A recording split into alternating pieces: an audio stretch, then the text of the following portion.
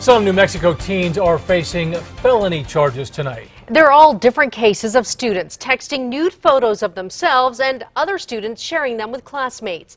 News 13's Madeline Schmidt is here with what police call a growing problem. Madeline? Yeah, with Jessica and Dean, we're talking pictures of students as young as 13 years old. And this wasn't limited to text messaging, the images. Police say in at least one case, a nude picture was posted on the app Snapchat. And then all of a sudden to have 4 in 1 week, that's very unique for us. Las Cruces police say it can ruin a teen's life.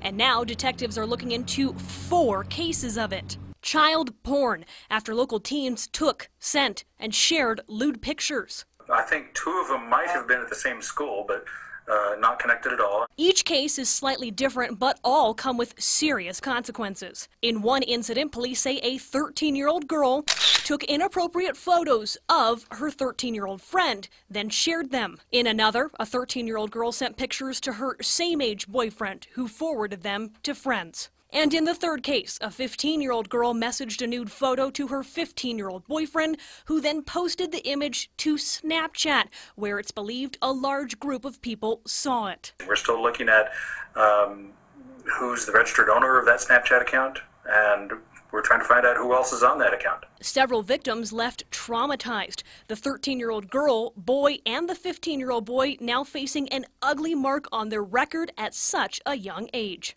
And more felony charges could be coming in these cases, along with a newly uncovered 4th case.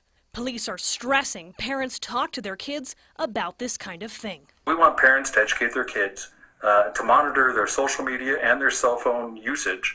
And then for teens, we want them to be aware and to don't assume that pictures are just deleted by their friends. Police are not identifying the teens involved. They're also not naming the schools they attend. Jessica? All right, thank you, Madeline. In 2016, the state legislature enacted an exemption for teens ages 14 to 18 consensually sexting each other, but it's still a crime for teens to distribute images without the pictured teen's consent.